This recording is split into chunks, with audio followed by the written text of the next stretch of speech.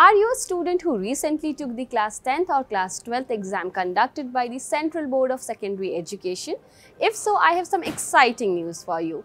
According to several reports, the CBSE is expected to announce the class 10th and class 12th examination result by mid-May. If you are curious about how you can check your CBSE class 10th or class 12th examination result, you have come to the right place. Here we'll be talking about the steps through which you can check your results. Visit result.cbse.nic.in, cbse.gov.in or parikshasangam.cbse.gov.in.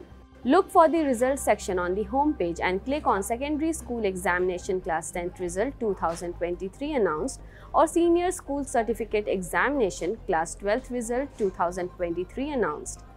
These links will be activated only when the CBSE announces the results. Once you click on the appropriate link, you will be directed to a page where you need to enter your details such as your roll number, date of birth, school number and admit card number. After entering the required information, click on Submit and your CBSE class 10th or 12th result will be displayed on the screen.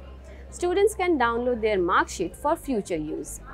It's that simple. Apart from the CBSE official website, you can also check your class 10th and 12th exam result using the DigiLocker app and website digilocker.gov.in. You can also access the result through the Umang app and via SMS. So don't worry about missing out on the result announcement.